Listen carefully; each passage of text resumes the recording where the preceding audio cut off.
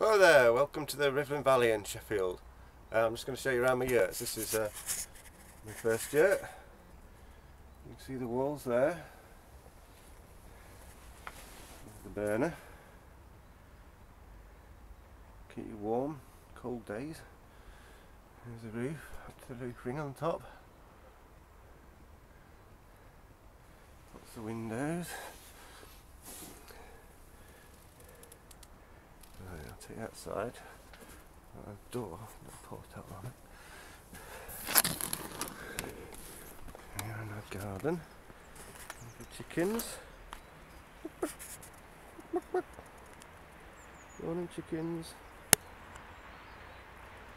There's a view out across the Rivlin Valley. And here is the treeyurt. Let's get a bit closer. You see? You have to take a little jump there. Right. Here we go inside. There, another little window. I've taken a lot of the insulation out to show you the walls a bit.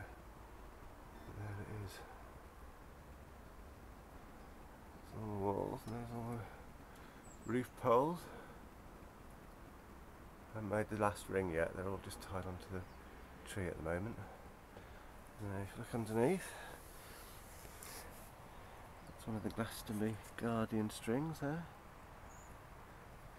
There's a whole row of them all the way around, all together. See that one? I'll show you this one. There's one there, look, and one there. It's all the way around. And we've got a ring on the bottom here.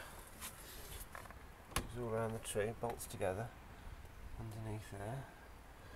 And then the second ring there, all bolts together around the tree. And all these 32 floor poles all bolt together. Doors as well. Oh, that's the tree here.